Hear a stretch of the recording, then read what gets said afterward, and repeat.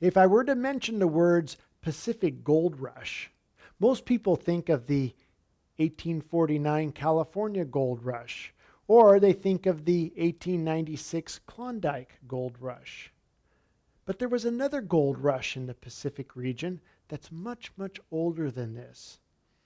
And in addition, it's not talking about yellow gold. This gold rush was surrounding something called soft gold. Here's the story in a nutshell. In 1778, Captain James Cook is here, Vancouver Island. He lands with his ship. Needs to do some repair. It's March, April. It's cold and wet. His men are cold and they're freezing to death. And these Indians come down to look at them. And these Indians are dressed in these fabulous fur robes. And James Cook's men look at those Indians and they think, I'd like to buy a robe. And so what do the Indians want to trade for? What the Indians want are steel nails. For one nail, they'll give the men a fur. For another nail, they give them another fur. And so James Cook's men are buying these furs for these nails, and they cut them up and line their hats and line their coats and their gloves, and they're very nice and comfortable. Well, later, they're leaving the Pacific and heading back to England, and James Cook's men happen to stop over in Canton, China, over here. And the Chinese come on board the ship to check them out. And the Chinese see these furs, and they recognize what they are because they're a very special fur.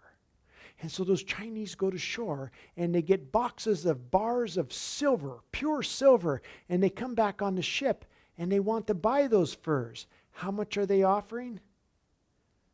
$120 for each one.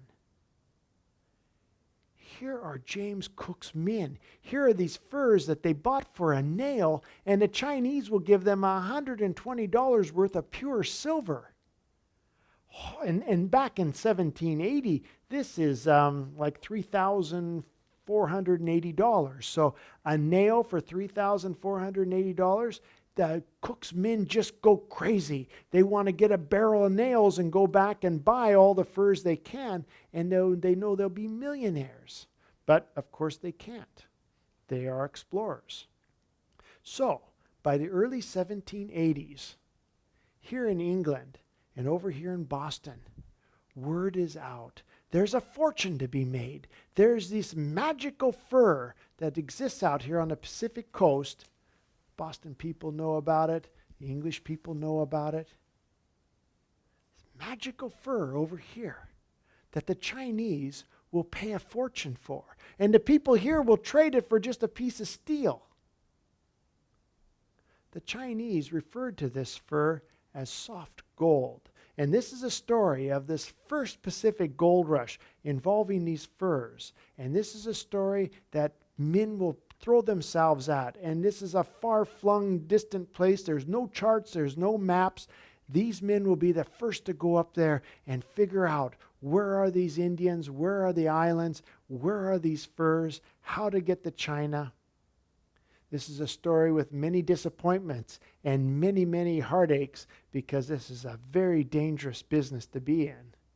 But this story also has one of the most remarkable confrontations between Euro-Americans and indigenous people anywhere that has one of the most surprising results that could ever be imagined. This is the story of soft gold.